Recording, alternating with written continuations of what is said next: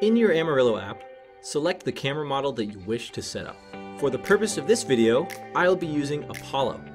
After you've selected your camera, remember to follow the instructions carefully and make sure your Wi-Fi network is on the 2.4 GHz bandwidth. Then, select the recommended QR code setup method for easy installation. If your phone is already connected to your Wi-Fi router, simply just enter your Wi-Fi password. If you're not, just enter your Wi-Fi SSID and password manually.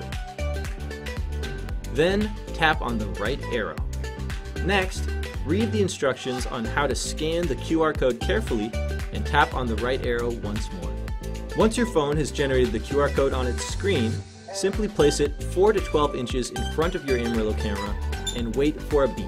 You may need to move your phone up and down, left and right, or closer and farther away to complete the scan. Once your camera finishes processing, it will beep twice and you're done.